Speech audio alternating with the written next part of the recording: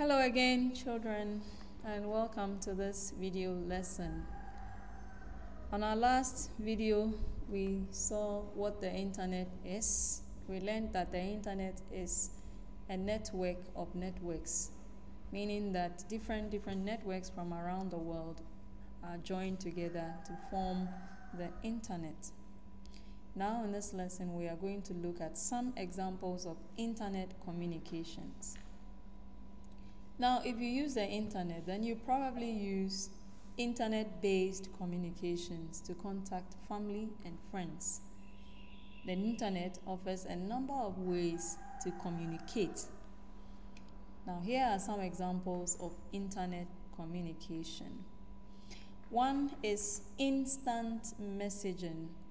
The internet allows us to send and receive messages within seconds using apps like WhatsApp, Viber, Skype, Messenger, among others.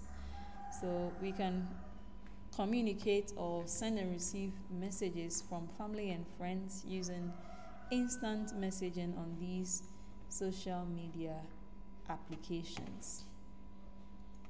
All right. We also have what we call the internet telephony.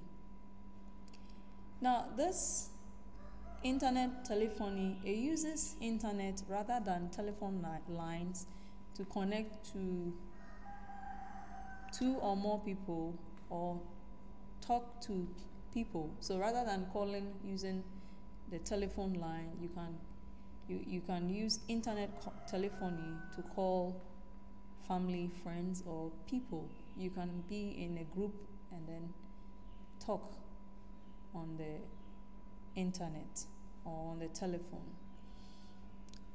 Now, microphone and a speaker is connected to the computer at two ends.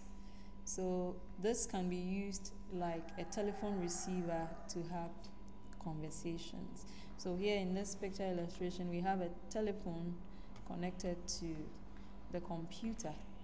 So when you call, you are not using the telephone line, but rather you are making the calls through the internet. Okay, we also have the electronic mail or the email, one of the ways in which we communicate over the internet.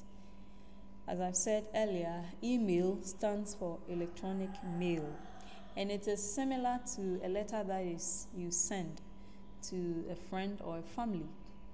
This time you don't take this letter to the post office, but rather it is sent through the internet to the recipient.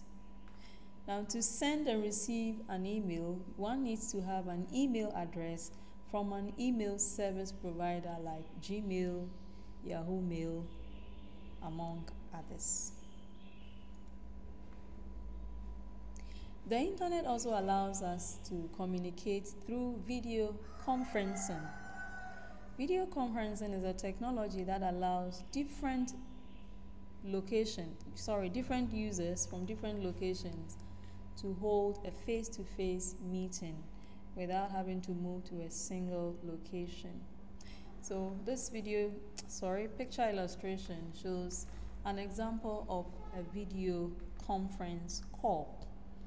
All right, so with apps like Zoom, Jitsi Meeting, Go Meeting, among others, even your WhatsApp can do video calls. Okay, but these calls are all only made possible over the internet. Now, we also have SMS and other wireless communications. SMS stands for Short Message Service. It is a text messaging service component of most telephone, internet, and mobile device systems. This service enables mobile devices to exchange short text messages. We also have the Multimedia Messaging Service, which is the MMS, and it is also a standard way to send messages. By this time, the messages can include multimedia content like pictures and videos that you can send to and from a mobile phone over cellular network. So down here we have the SMS, which sends text, and then we also have the MMS, which can send both text and images. All right. Okay. So in this lesson, we have learned about some examples of internet communications. Do you still remember them? All right. We learned about instant messaging. We also saw email, video conferencing, MMS, and then SMS. We also talked about the internet telephony. Okay. So in our next video, we'll learn about web browsers and some popular web browser examples. That's all for this video. Thank you for watching.